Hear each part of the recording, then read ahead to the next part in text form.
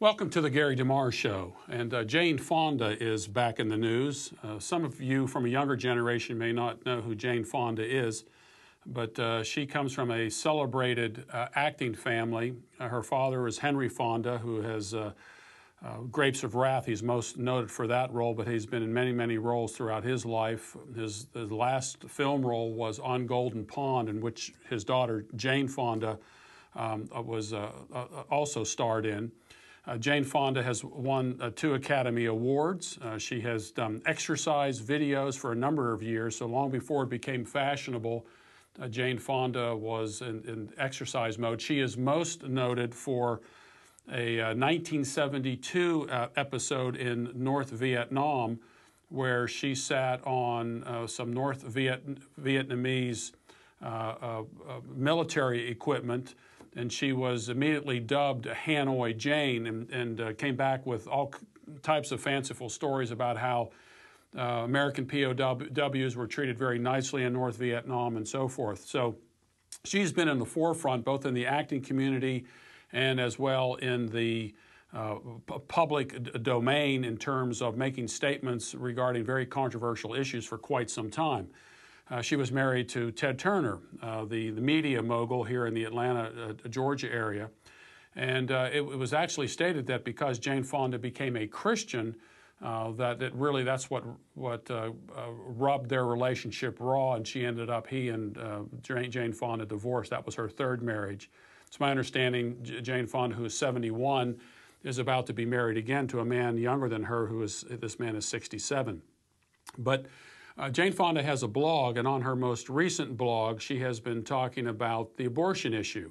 Now, what's interesting about all this is that Jane Fonda claims to be a Christian, but in reality has taken some very, very anti-Christian positions, especially on the issue of abortion. She is very pro-abortion. She makes no bones about that. She has won the Margaret Sanger Award given to her by Planned Parenthood, which is the nation's largest pro-abortion provider in the United States.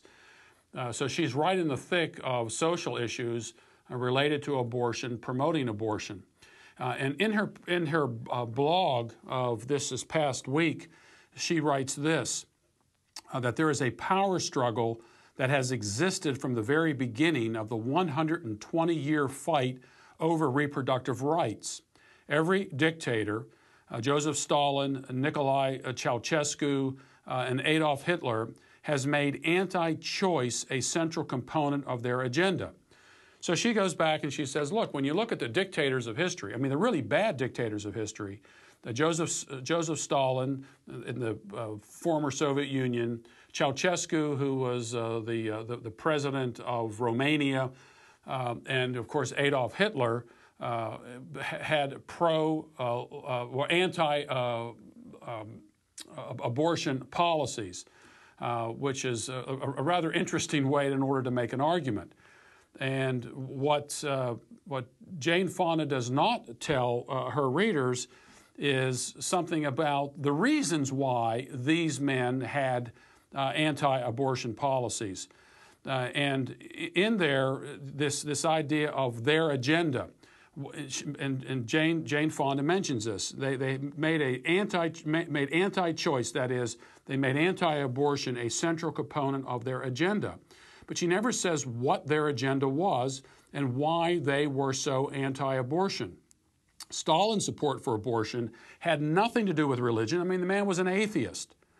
It had everything to do with building up the military. In a 2003 New York Times article titled Birth Control in Russia, we find this utilitarian reason for why he was anti-abortion. And I'm quoting now, in 1936, Stalin banned abortion to stimulate the birth rate. In a widely resented decree that was dropped after his death, Stalin made it clear that the nation's couples should produce workers and soldiers as vigorously as new Soviet industries were turning out trucks and steel beams. It had nothing to do with religious convictions. It was strictly utilitarian. The communist nation was falling. Just like you have to put up a wall to keep the East Berliners in East Berlin, Soviet Union had what has famously become known as the Iron Curtain. It kept people in. People were captives to the Soviet machine. They didn't want to have children. They were many of them were alcoholic. This is the same case much of Russia today. They were depressed about the future. They didn't have children, and so Stalin, because his whole worldview was based upon military advance, was forcing people to have children because the Soviets needed soldiers in order to fight their wars around the world.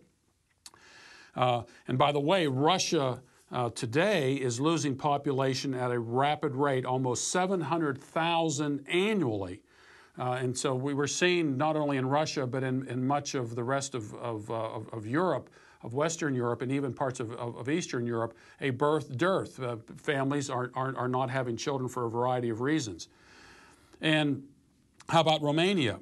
In 1966, women were aborting their children because they did not want to bring them up into the dark world of communism. In that same year, Ceausescu issued decree number 770 prohibiting abortion and artificial contraception. And like Stalin, Ceausescu was an atheist. He was not motivated by religion because of this. He needed children because people were aborting their children, and he needed those children to work in the factories and also to keep his military force up. His anti-abortion policies were, again, like Stalin, strictly utilitarian. And I'm quoting here, an attempt to build his country into a colossus through population growth. And there's an ironic twist to this. Ceausescu's anti-abortion policies led to his downfall, since it was the children born after the decree went into effect who took part in the revolution of 1989 that led to the tyrant's execution. So yes, he outlawed abortion and prohibited contraception, but that ended up with his death, and that generation that grew up as a result of those decrees ended up starting a revolution and overturned Romanian the tyrants in Romania.